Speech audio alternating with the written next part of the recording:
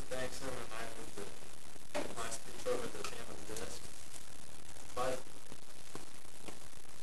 by the end of my speech, you will hopefully understand the operation and purpose of a tandem disc on a farm.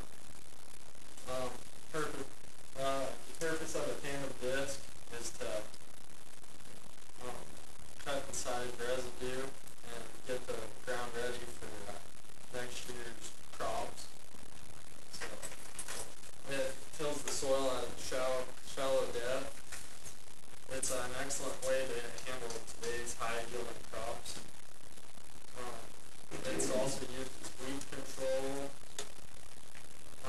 so you don't have to use as many chemicals because people are overusing chemicals like Roundup, 2,4-D, and weeds are getting resistant to those chemicals. So it's better to have a way of mechanical getting the weeds removed too. And there are some chemicals that require being worked in, and a disc is a good way to do it because it's fairly quick to run over, easy to run, works with chemicals. It can also be used as a secondary tillage to smoothen out the ground that's been ripped or worked in the mud, or like when you were picking it and worked in the mud and used it. When you cut ruts, it's good to smoothen those out again. A tandem disc, it works as a single pass machine, but can be used as a multiple pass machine. It can be used either as a primary or secondary tillage tool. The primary tandem disc consists of 4 gangs, kind of arranged as in a bow tie, as you can see right here.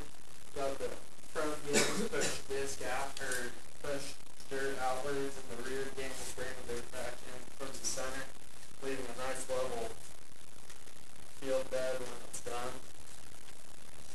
It works the soil 6 to 8 inches deep, which is deeper than most seeds in the plant, but it's a nice mellow bed for the crop to grow. And disc working speed is 4 to 6 miles an hour. Too much faster, you'll start getting waves in the field from the disc bouncing up and down. You get too much slower, you won't get very much done, and then it's just inefficient. There are different parts of a disc available, different blades. They consist of notch, spherical, and cone shape. Notch blades penetrate hard soil better. Cone shaped blades, they're really aggressive, but plug and stick your soil conditions. And spherical, that's what your cone disc would have. They're good for rocky conditions. They won't plug and stick the soil as much. It's kind of the general disc, the spherical blade. The disc can consist of a blade that's 16 to 32 inches big, round, in diameter. Or the smaller the disc, the more it's kind of used as a finishing tool. The bigger the disc, the more it's used as a primary tool to till up the ground right after the crop comes out. Disc blades are spaced around 7 to 15 inches apart.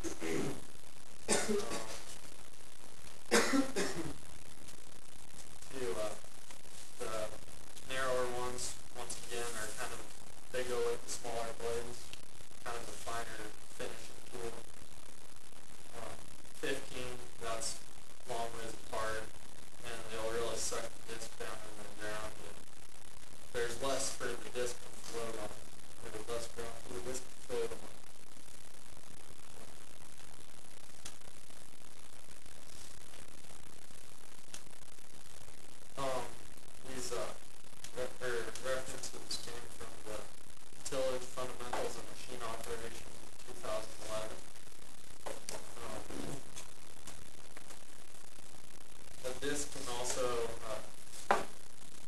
have scrapers. Every disc has wheels and disc clamps because they're kind of essential for the operation. Then you can attach a harrow to the back of the disc to kind of make the bed a little bit more smooth, fix and break up the cloggy soil that it leaves behind. Some features and benefits of the disc. It just helps take out the weeds. Gets ready for planting. Discs will fold up, making for narrow transport, and makes it easier and faster to travel down the road and a lot safer. If you had some big old 25-foot disc coming down the road at you, it wouldn't be very safe. So that's why it folds up. A lot safer to beat on the road. A disc will help level and incorporate fertilizers and insecticides into the field. So you don't have to, you can use a little bit different chemicals than you normally use too if you want to use a chemical tools. And disc will incorporate the organic matter into the soil. So it'll build up the organic matter in the soil, which more organic matter, the better the soil is for higher yielding crops.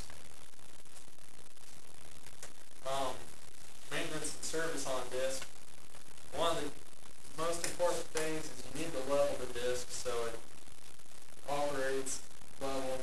If you don't have it leveled, it'll leave a little bit of a ridge off the field.